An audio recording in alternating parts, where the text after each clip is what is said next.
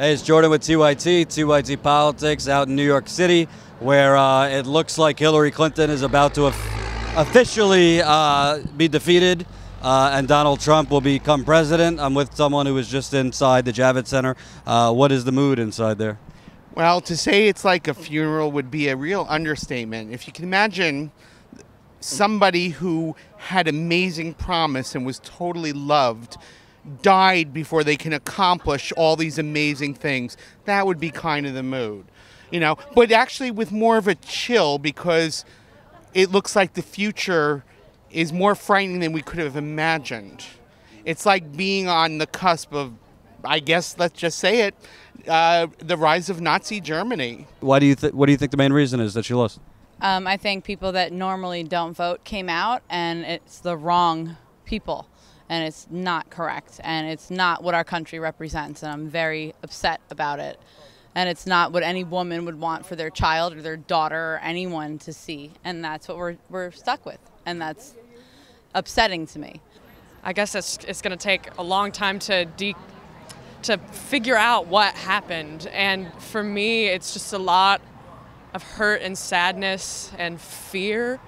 And the fear is really weird because I don't think a lot of people, for me personally, didn't even take the time to imagine a Trump America. I was like, that's just, I don't need to waste my energy to imagine that. And then the more it was coming in that Trump was winning, it just felt insane.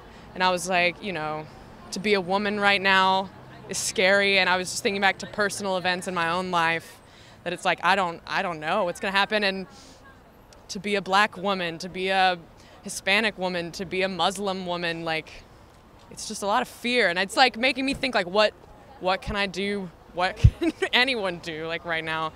Why do you think she lost? No, that's tough. Yeah. I mean, I think we just misunderstood, we misunderstood who was going to turn out at the polls. I still want to believe that a majority of this country doesn't, believe in the direction that Donald Trump wants to take it in. I want to believe that the people that showed up to the polls that were majority perhaps of that sentiment, but that's not the country as a whole. So I guess the question from here on out is, well, how do we get the most people, in our country to actually go and represent themselves at the polls? Because I feel like tonight was like a failing of the country actually expressing itself democratically. So that's my sense of it. Do you think in a way there might have been a miscalculation of the level of anger out there? Because I go around the country, I've been covering this for a year, and I mean, you look in Ohio, Pennsylvania, the closed down factories, the closed down plants, that literally a reality TV star / quasi-fascist could beat her. Do you think the Democrats underestimated that, like, working class people are just fed up? Well, it's a pretty loaded question. There's definitely anger. I think more than anger, it's also disillusionment, because I think what we realized tonight is that there's, this whole silent majority effect of sorts, right? Like, people that weren't necessarily, because there were vocal people on both sides. You had vocal people on the Democratic side as well that supported Bernie Sanders and, the more progressive side of the party. But I think what prevailed is definitely, I guess, this silent resentment for where the country is headed. But I guess it's just, it's kind of unbelievable to think we went from 2008 to 2012 to this. Like, that kind of a swing, I find it hard to believe that, the whole country had such a change of heart. That's why I think it's all about the people that turned out. The enthusiasm was based around the ideal of, we had it, Hillary had it. It was a no-brainer. The New York Times said that she was going to win. Any legitimate news source said that she was going to win. And slowly but surely you saw the decline when Trump started to win states that he wasn't supposed to win. I think Florida was really the key.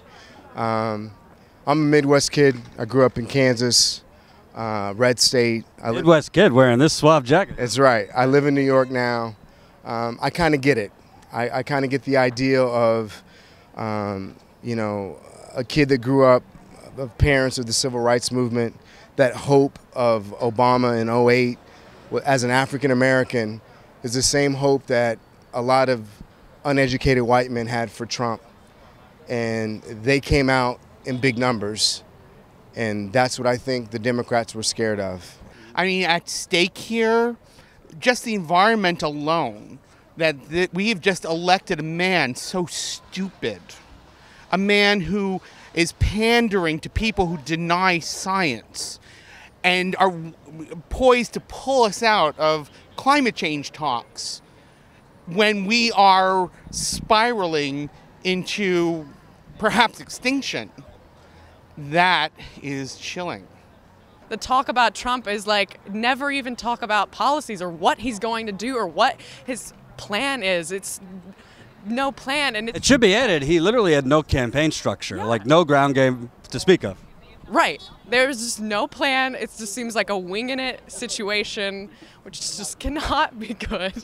They didn't like her when she was first lady. They didn't like her when she said that she was not going to bake cookies. She was going to do something different than any other first lady. So she's been not liked from the time that she walked into the White House.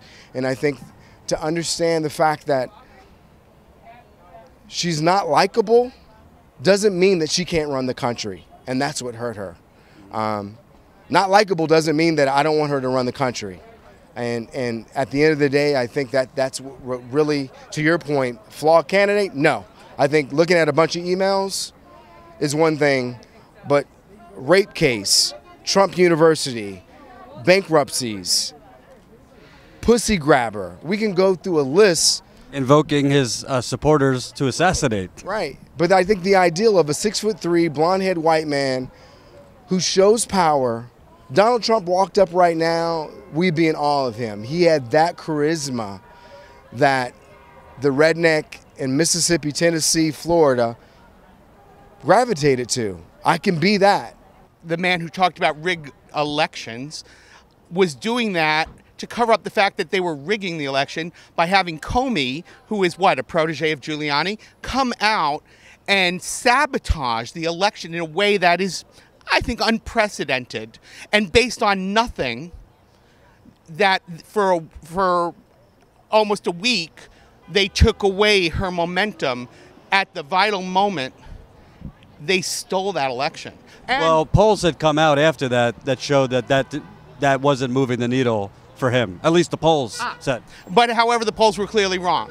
We don't have a definitive way of knowing, but looking back now, do you think Bernie Sanders would have had a better chance against Trump? I think it's just so hard to say. I think it's really hard to say. I think,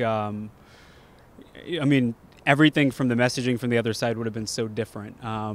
Maybe a lot of moderate Republicans wouldn't have been supporting the Democrats if that had happened. And so it's just really hard to tell. On the other side, you'd have a hell of a lot more millennials out. That's for sure. On the other side is If Bernie ran. I don't know. I really don't know. We must have a voice of the people that is not owned by the wealthy or by the politicians. And we don't have that. And they must be unafraid to challenge and confront and question no matter what. And when you see these dopey people repeating the same answer every time you ask them a question, you say, well, now I know that you're lying. And note that this person is not answering the question. And here are the facts. So that people, because let's face it, most Americans are uneducated. And I don't think that's an accident. I think that the Republicans have a definite agenda of defunding education in our country that gives them votes. Educated people don't like to vote for Republicans, and they would look at Trump and be horrified. I'm being a little uncharacteristically quiet because I think in this time I would rather just let people speak. This isn't a moment for me to rub it in. Obviously, there's some upset people. But I think one thing that kind of shines through in the people I'm speaking to is a lot of Hillary Clinton supporters underestimated how much anger there is in the country. And I've been saying this throughout the primary, that most Hillary Clinton supporters, they think, the country, there's things that could be improved, but overall we're moving in the right direction. And I think a lot of them, you could tell by the shock that they didn't quite grasp the level of anger out there. They didn't quite grasp the level of how many people are out there really, really struggling. It's not to knock, I'm not like stepping on them or like the pain is real in their eyes and I don't want to minimize that.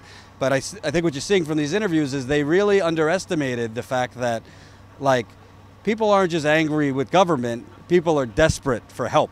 And I've met them on the Bernie side and I've also met them on the Trump side. So I think in this moment of soul searching and raw emotion on the Hillary side, once all that is gone, people are going to have to recognize that, like, all is not well in the country. And that's why a reality TV star maniac could become president with literally no policy, by the way.